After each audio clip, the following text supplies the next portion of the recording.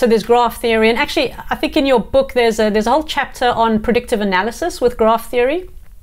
So I mean, how important is it for people to really understand and the sort of the fundamentals of sort of graph theory and data science in order to actually gain insight into some of these type of things? And maybe you could talk a little bit about what graph data science actually is, because I get some questions a few times from sort of clients where it's like, well, I'm already doing data science, so how is this different? How is graph data science going to help me? Yeah, it's quite a lot to unpack there, right? So at the most normal level, you don't need to understand graph theory to take advantage of graph databases, because they look just like, you know, normal domain models that you're persisting. And in fact, the origins of Neo4j, when Emil, my boss, built it, he had this idea that it was going to be a persistence mechanism for your Java domain model, right? It's kind of like the Smalltalk runtime. So if you're a normal software engineer, I beg to differ, but you know, we're not meant to be having a fight about programming. It just didn't make it.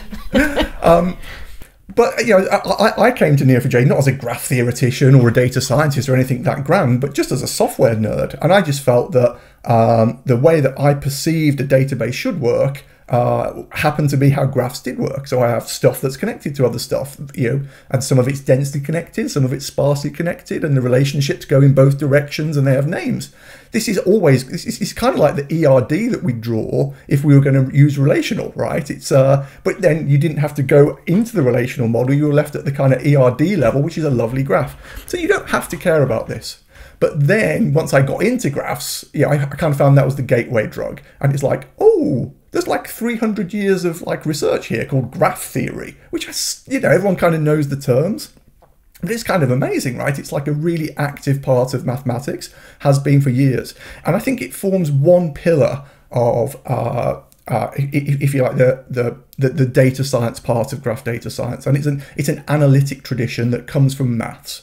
So in the book, we wrote about link prediction. So the easiest one, again, I'll fall back to a social graph because it's the one we all know. Like if I'm your friend and you're a friend of Russ, then at some point, I'm going to be a friend of Russ because you've effectively transitively expressed trust or good judgment. Or in this particular case, I have to say bad judgment because Russ and I are both cowboys.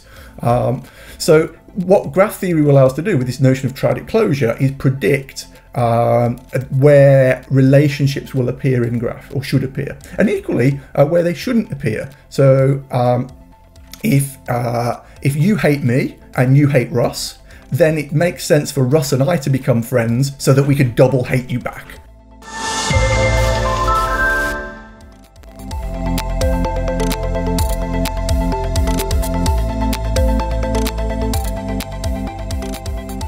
Subscribe to the GOTO YouTube channel now for ad-free videos released almost daily, and join the experts in person or online at any upcoming GOTO conference using the promo code Book Club.